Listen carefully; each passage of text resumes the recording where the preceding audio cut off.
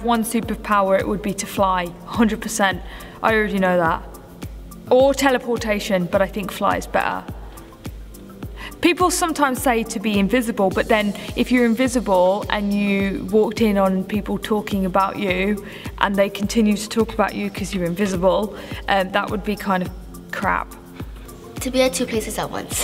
I would love to transfer myself to anywhere. Probably be to fly in the air and go wherever I want, any time of the day in the world. It would be the ability to move things, manipulate things with my mind. Super smart. It would probably be superhuman strength. That seems like that could be the most practical. I'm pretty strong right now, but... Favorite smell in the whole world is chai latte and home. Probably like the ocean, because I'm from Virginia Beach and like the smell of that just like reminds me of home. Like I love perfume, so maybe like a really good perfume, vanilla. Chocolate, dark chocolate. It is coconut. One word to describe my family would be positive. Maybe a little bit daft as well. A blessing. Thankful. Everything. There's this mosquito that seems like a bird. Come on. That's hard.